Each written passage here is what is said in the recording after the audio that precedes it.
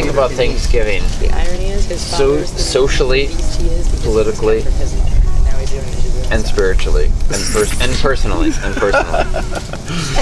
What do you think about Thanksgiving? Those are the 4 points. Socially, politically, spiritually, and personally. You ask me while I have a great beer and a vape pen in my hand. I think that's cheating, Quinn. I think you know the answer to that question. No, man, there's so much to that. It's been a huge part of my evolution to live in gratitude, and I know that sounds cheesy as fuck and simplistic, but doesn't it sound really cheesy as fuck or simplistic to me at all. It sounds like an enlightened master knowing what real priorities are and doing what is actually most important in life. So you live every day in gratitude and in thanks. Is basically what you're saying? I mean, maybe not every day, but for the most part, you're living every day in gratitude and thanks for being alive. You're having Thanksgiving on a daily basis? Absolutely. Well, being present in your body is a huge part of that. And just having built enough healthy habits into my life, which is funny as I sit here sucking on a vape pen and drinking a beer. But yeah, but it is actually local craft beer, and it is actually organic extracts. So of all the indulgences, yes, these are ones high level, exactly. that actually in the way that I indulge keep me present, keep me grateful. Right. And for all the love in my life, staying present to that. If you don't have the grounding in self-love, you can't project love. And is it healthier to not smoke or drink or have sex and be unhappy, or is it healthier to smoke or drink and have sex and be happy and in gratitude and thanks every day and in love every day? Being unhappy is the most dangerous, unhealthy thing you can do of everything you mentioned by a long shot. Right. Easy.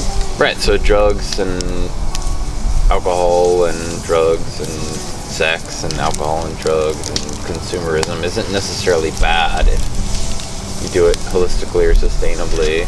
With but awareness, it can also become a vice, become an addiction. Why do you always want to talk about sex and drugs? I just want to talk about love, man. Shut up. It's still better looking than yours. And like I said, a year and a half I went in, tried on my own, and now I don't want to waste too much money. All right, I got my one in on that. You know what I mean? I'm still double thinking. So, like, you know what I'm saying? Don't waste all that money and time giving it to the courts when he's ultimately going to come back to me anyway. Yeah, but you're drinking a beer and smoking a vape pen while you're talking about love and gratitude. So it's kind of like, you know what I mean? Just gotta live the way you want to live, and it sucks to see people, for whatever reason, afraid of that. Right, but okay, so we're talking about Thanksgiving. So we can we can just talk about Thanksgiving. Like, so we'll get back to Thanksgiving real quick, but for me it's really just a super moot and boring and shallow point, to be honest. I don't give a fuck about it. But let's just like cover the Thanksgiving topic again, like from the beginning. Well, okay, I gotta go back and say, looking at the history of it, it's another bullshit whitewashed holiday that is an official government day that employees get to take the day off, and we have this silly, and it's not just, it's not bad that we have an exercise in gratitude. That's beautiful, and I think everybody should incorporate into their daily lives. And Thanksgiving is, generally speaking, a pretty nice day. Yeah, and but you look back, and it's become a great family holiday, and I think people have taken it away from the evil traditions. You're flying to go home for Thanksgiving. I'm very much looking forward to being with my family. Right, exactly. So it sucks, and you look at the history of it, and that's why I was asking you. So that's what it reminds me of. The different aspects. Yeah. So address all those aspects. Well, Thanksgiving. Look at the social, the political, the historical, the personal, and the spiritual. So 5. Look at all those aspects. Address each one of those aspects individually, because they all have their own consciousness. Like, they all have a play in it. Well, first, socially, I think historically, and the evil in the general treatment of Native Americans by Europeans. So what was the second one? You can't even remember 2 out of 5?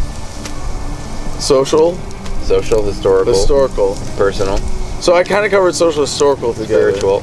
Personal, I think the connection that we have with our family, what it's given us is a non-religious opportunity to have a family holiday. Yeah, but is not politics religion, bro? Come on, is not politics religion? Like, come on. No, it's that. Come on. For our family, Democrats and Republicans, absolutely. like Hindus and Muslims and Christians. Come on, is it not basically this? Well, for all of the twisted history behind this now officially sanctified government holiday, for which so many hard workers get the day off and get to enjoy time at home, at least now we can say it's become a beautiful way to connect with other people and to be an exercise in gratitude. And I look forward to time with my family and pigging out in the American way and enjoying time with people I love and being thankful for that.